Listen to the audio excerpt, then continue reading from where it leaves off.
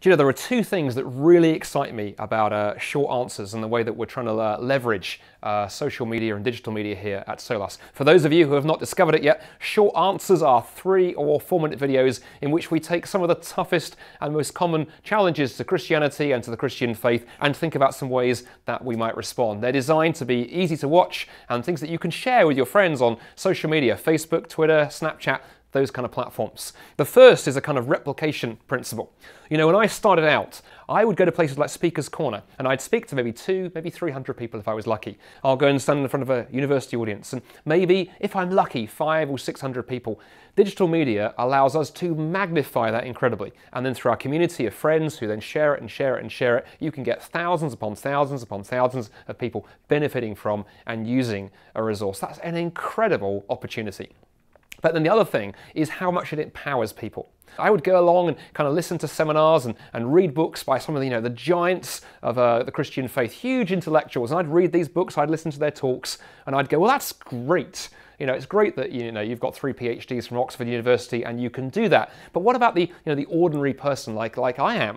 What hope is there for us? And so what we're trying to do at Short Answers is produce pint-sized answers to some of the biggest questions because they're memorizable. You can get them into your head, and next time somebody at work raises a question, you can go, oh gosh, I watched that short answer video. It was brief enough and short enough and succinct enough that I can do it too. And so that's why, in a sense, we've developed the short answers videos. We can film a video here, it can be up online, and then very quickly in the hands of our audience out there who can share it with friends, use it as conversation points at work or at home or with skeptics.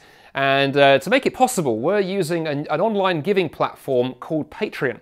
And Patreon allows artists and creatives to build communities of supporters around their work. And if you find a writer, an artist, a poet, a songwriter, or a filmmaker that you like, you can club together with hundreds or thousands of other people around the world, give a little bit of money, but together it makes what they're doing possible. And so I want to appeal to you watching this at home to get involved. First of all, go watch them. And hopefully you'll like them and you'll enjoy them. But then on the back of that, I want you to share them with your friends. Post them on your Facebook wall. Stick them up there on Snapchat or Instagram or whatever you use. Circulate them and use them. If you're talking with friends at work about the Christian faith and perhaps a question comes up, you can whip out your iPhone or your Android and you can go, hey, I've got a video that deals with that very question. Sit down and discuss it with your friend. But then we'd also encourage you to consider going further and consider becoming a supporter. Patreon is designed so that you can sign up and give just a tiny a month or more if you want monthly and help support the production of videos like Short Answers. Now, this is the point in the sales pitch where many organizations will say,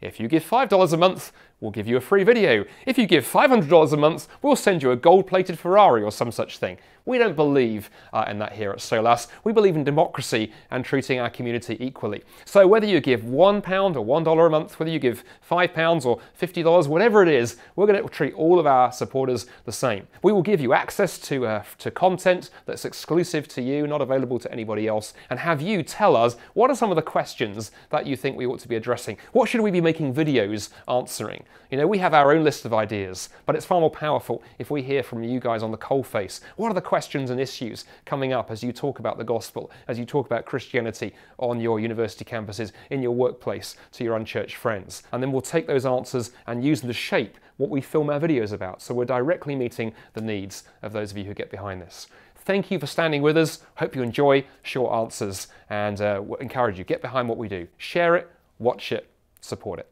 Thanks for listening.